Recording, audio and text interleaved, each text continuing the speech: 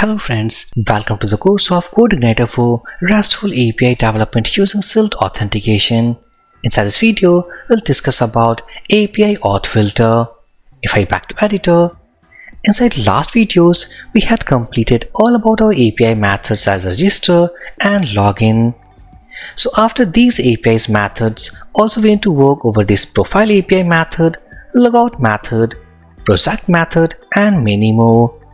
So while calling these APIs, actually we need to pass a valid token value inside a authorization header. And what is that token value? As you know, from login method, login API call, we have generated a token value. This token value indicates that we have logged in with the valid login details. So this token value will be available inside header while calling these API routes, because these are protected. So inside this video, we need to create a filter. Means filter is just like a mediator which filters our HTTP request that it is coming from a valid request or an invalid request. So we need to set up a auth filter, and that filter will validate that token value is coming a valid token value or not. Let's back to editor. So to create a filter for this application, back to terminal, let's close this development server first. And I will make use of Spark command. So php spark make filter, and then I need to pass the filter class name. So let's say auth. I will pass suffix as a flag. Press enter. It will create auth filter.php, and this file will be stored inside app and filters folder. Let's back to editor. So go inside app folder, filters folder, and here we have auth filter.php. So inside this auth filter.php, we need to work over this before method, because before accessing all of the API methods, first we need to check a valid token value. So here already we have discussed all about our auth helper function. So that auth helper function also we need to make use of inside this before method. So what I will do, first I will load that helper function, and this helper function will be available if we have Silk Authentication package installed. Now after this helper load auth, then we need to call, let's say, auth, and inside this auth we need to pass the token value. It means the key value pairs from where we will receive the authorization token value. So to understand this point, let's go inside this config folder, open a file called auth.php. So this is the file actually generated when we had installed all about Silk Authentication package. So if I scroll down, so we can see that authentication headers means authenticator header, and here we can see tokens. So when we call our APIs, like all these APIs, then we need to pass a valid token value inside authorization key, and that key value we can access from this tokens key. So we need to check here inside this before method that from this tokens value what we're receiving the token is valid or not. So I will copy this key called tokens, go here, pass it here, and then I will call logged in method. It will return the true value when we have a logged in valid token value, otherwise it will return a false value. So what I will do, I will go and cut this line. Let's wrap inside this if block. It will return a true value when we have the valid token. Let's add a exclamation sign here, which means that if token is invalid, then in that case it turns into a true value and go inside this if block. So if we have an invalid token value, so in that case we need to redirect. So let's say return redirect to base URL, and then we define another route, let's say invalid access. So this is the route actually we need to create, and we will go inside this route when we have our invalid token value. So what we have to do, first we need to register this route. Let's go inside our routes.php file, go here inside this API. This is our API as a prefix what we are using for API calls. So here let's say routes get request type, and let's say invalid access. It will use, let's say, auth controller, and auth controller will define a method, let's say access denied. Let's define this method, so I will copy, go here inside this controllers folder, open up auth controller. At the last of this controller file, let's add that, so public function access denied, and here let's say return this response created, and inside this let's pass an array, and let's say status equals to false, message equals to invalid access, and data will be an empty array. So this is the response we see when we have the invalid token value inside our authorization header. Otherwise the API will be called. Go to auth filter. So here inside this file, successfully now we have completed all about the logic implementation of before method. Now before using this auth filter, we need to register inside this application. So go inside this config folder. Let's open a file called filters.php, and here let's say use auth filter. Once we load that file, go inside aliases, and here let's say API auth. This is an alias name. It will call auth filter, and it's a class. So successfully now we have registered our auth filter inside this filters.php. Now we can access this file, this logic inside this entire application. So I will go inside this routes.php.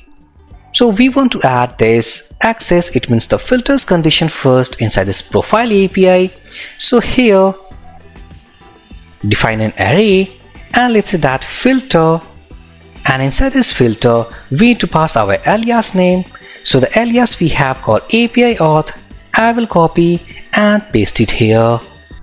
So for the time being, we have implemented only the condition of filter only for this profile API, but in our coming videos the same concept will implement with other APIs. So let's see that when we call our profile API, this filter is working or not.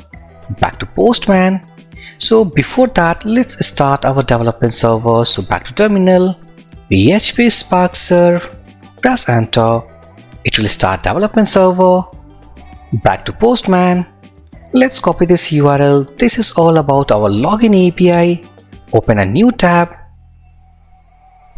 Inside this URL bar, I will paste our URL. So instead of calling login, let's say profile, we'll use get request type, because inside our routes declaration we can see it is get request type.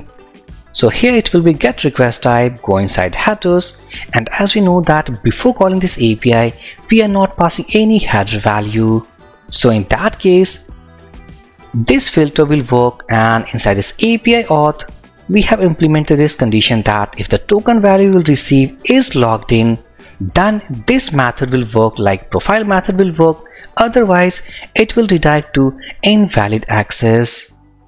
So if I go here, let's click on send button,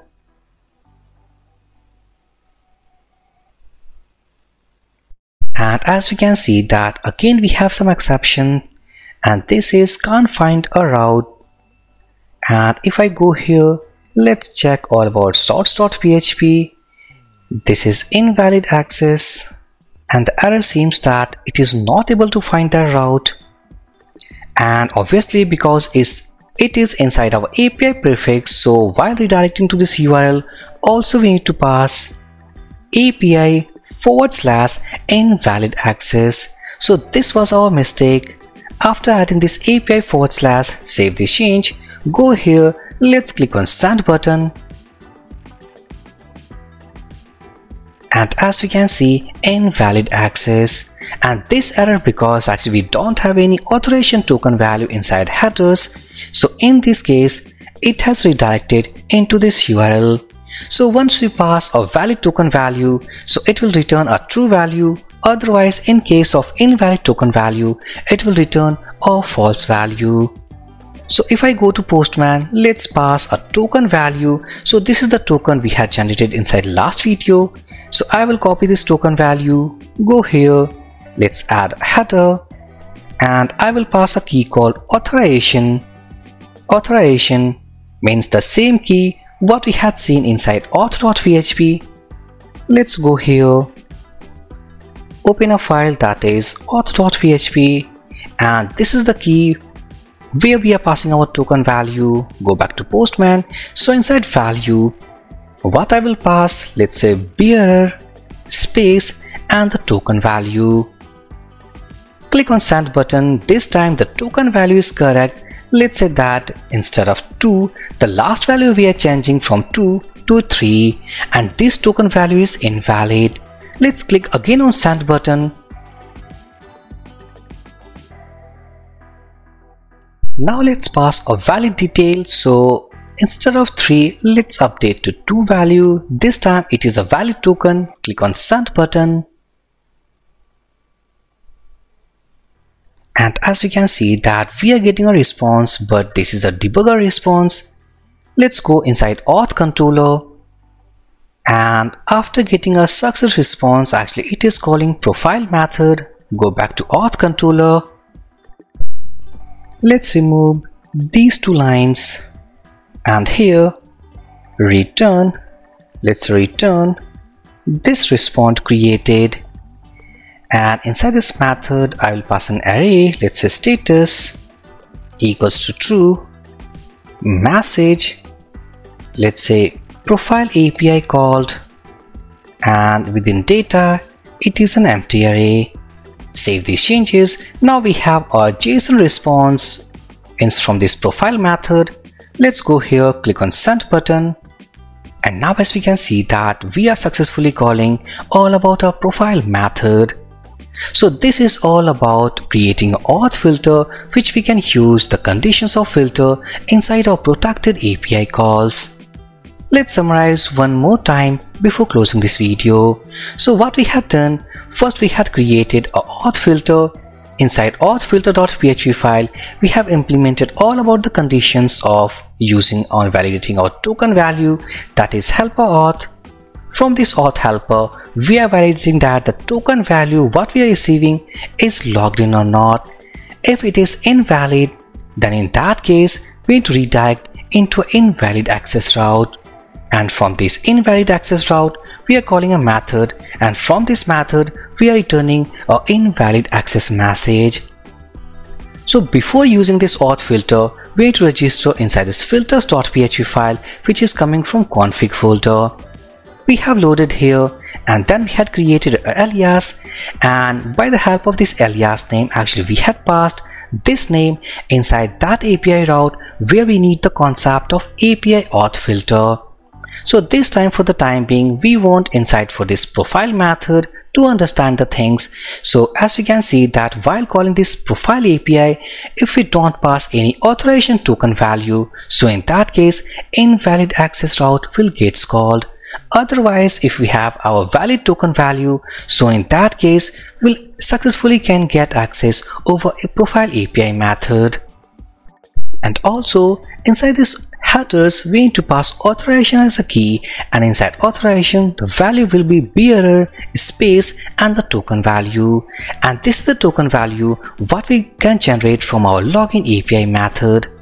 So successfully now we have completed all about creating auth filters, means of protected barriers for protected routes. In our coming videos, we'll use the same pattern concept and see all about our API development processes. So for this video session guys, thank you for watching and have a great day.